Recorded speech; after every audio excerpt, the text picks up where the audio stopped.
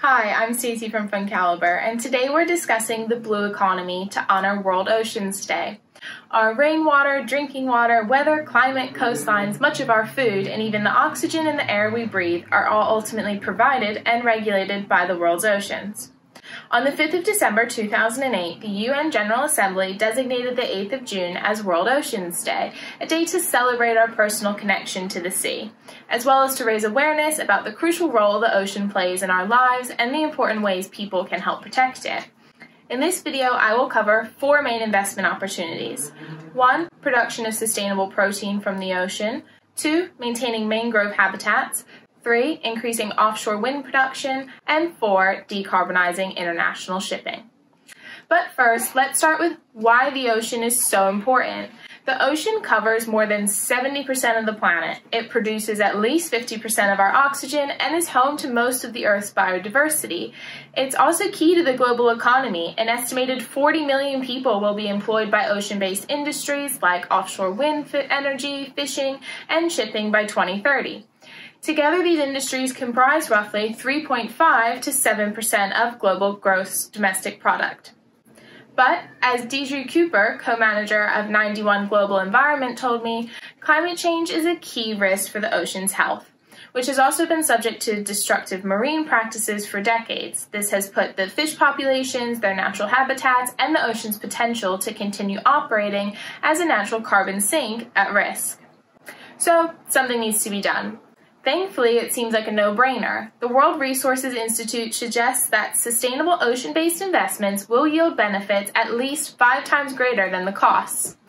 It's estimated that over the next 30 years, investing $2 to $4 trillion globally across several sustainable ocean-based policy interventions would generate a net benefit of $8 to $23 trillion. Investment opportunity number 1, production of sustainable protein from the ocean. According to the UN, the ocean is the main source of protein for more than 1 billion people around the world. Investing in ocean-based food production can take on numerous forms, from investing in improving fisheries and production of ocean aquaculture to more sustainable food sources. As the global population grows, investing in wild fisheries would help provide healthy diets for people while replacing carbon-intensive proteins like beef. John Bennett, manager of Janus Henderson European Focus, told us recently on the Investing on the Go podcast about Maui, salmon farming business in Norway. I would look at Mowi in Norway, which is a salmon farming business, because actually it's a very fast-growing source of protein.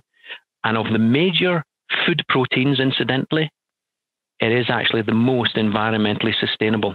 So again, there's noise, there's always noise in investing, there's always optics, but you need to lift the hood. You need to look under the bonnet and actually see what's going on.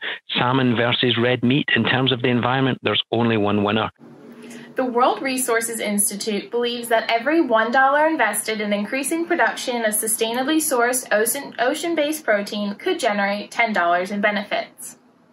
Investment opportunity number 2, maintaining mangrove habitats. Mangroves are the first line of defense for coastal communities. They stabilize shorelines by slowing erosion and provide natural barriers protecting coastal communities from increased storm surge, flooding, and cyclones. Mangroves are complex ecosystems. They serve as breeding, feeding, and nursery grounds for most of the commercial fish thousands of people depend on for their livelihood. Recent studies have also found that mangroves store more carbon dioxide than most other forests. But mangroves are being destroyed and face severe threats due to urbanization, industrialization, discharge of domestic sewage, industrial effluents, and pesticides. As a result, mangroves around the world get depleted to the tune of 2 to 8% annually.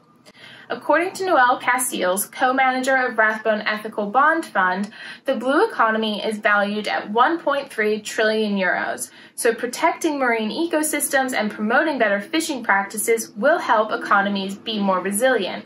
Protecting coastlines and ecosystems also creates a huge social impact and ensures jobs are protected, particularly in tourism and hospitality industries. Blue bonds are one way to finance such projects. The money raised is directed to specific projects with blue credentials, and investors get regular reporting on what the bonds have financed. Noel told us more about blue bonds in an interview last year.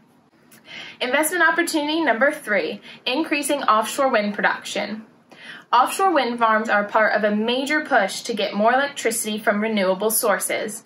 The team behind First Sentier Global Listed Infrastructure believes net zero can only be achieved through a globally concerted effort to decarbonize the power generation sector, electrify the transportation sector, and find cost-competitive solutions to decarbonize the hard-to-abate sectors. Offshore wind power has a role to play in helping deliver this outcome. It can provide energy to highly populated coastal regions where energy needs to be high and land resources are scarce. David Harrison, manager of Rathbone Global Sustainability, said they're seeing a lot of opportunities in wind. So we see lots of opportunities in areas such as wind. We've owned a number of wind companies such as Vestas, listed in Denmark, which has lots of exposure in the US anyway. But also we've been adding more wind exposure through Ørsted, which is one of the leading operators. The residual footprint of offshore wind farms is minimal compared to the vast area of the ocean. The impacts are very localized and small when compared to the effects of commercial fishing or the warming of the oceans. Investment opportunity number 4, decarbonizing international shipping. Another challenge in the energy sector is international shipping. The industry accounts for roughly 2.5% of global greenhouse gas emissions, and the total cost to decarbonize the sector has been estimated at $1.65 trillion by 2050. The good news is that there are potentially solutions to this, according to David Smith, Senior Investment Director at Aberdeen Standard Investments, including, for example, alternative fuels such as hydrogen, and that shipping and energy companies are working together to make these solutions a reality.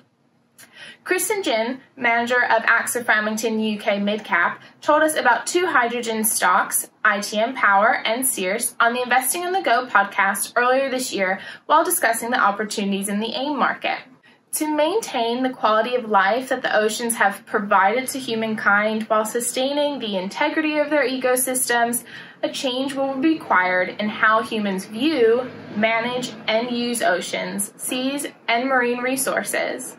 To learn more about the blue economy and how you can invest, please visit funcaliber.com, and don't forget to subscribe for more videos.